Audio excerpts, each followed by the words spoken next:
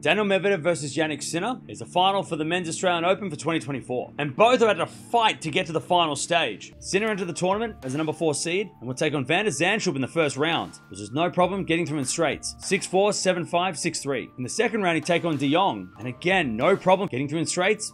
6-2, 6-2, 6-2. In the third round, he take on the 26th seed Baez, and this was by far Sinner's best performance, getting through in straights. 6-love, 6-1, 6-3. In the fourth round, he take on the number 15 seed Khachanov, but Sinner was way too good, getting through in straights. 6-4, 7-5, 6-3 to advance to the quarterfinals. In the quarterfinals, Sinner would take on Rublev, the 5th seed. Sinner would again win in straights. 6-4, 7-6, 6-3 to advance to the semifinals. In the semifinals, Sinner would take on the world number 1 Novak Djokovic, who would eventually get through in 4. 6-1, 6-2, 6-7, 6-3 to advance to his first Grand Slam final. Medvedev entered the tournament as the number 3 seed and will take on the qualifier at Maine in the first round. Medvedev would fight back to win. 5-7, 6-2, 6-4, 1-love. Retirement. In the second round, he'd take on Ruusuvuori. Medvedev would fight back to win. 3-6, 6-7, 6-4, 7-6, 6-love. In the third round, he'd take on the 27 seed Auger-Aliassime, with Medvedev getting through in straights. 6-3, 6-4, 6-3. In the fourth round, he'd take on Borges. And after dropping the third set, Medvedev would wrap it up in 4. 6-3, 7-6, 5-7, 6-1 to advance to the quarterfinals. In the quarterfinals, Medvedev will take on the number 9 seed Hubie Hurkacz. And this was a battle, pushing it all the way to a 5th. 7-6, 2-6, 6-3, 5-7, 6-4, with Medvedev advancing to the semifinals. In the semifinals, Medvedev will take on the number 6 Zverev, and after dropping the first 2 sets, Medvedev would have to fight back to win. 5-7, 3-6, 7-6, 7-6, 6-3 to advance to another Australian Open final. These guys have played 9 times before, with Medvedev holding the record 6-3 in his favor. However, Sinner has won their last 3 matches, and since the US Open, it's been a different version of Sinner,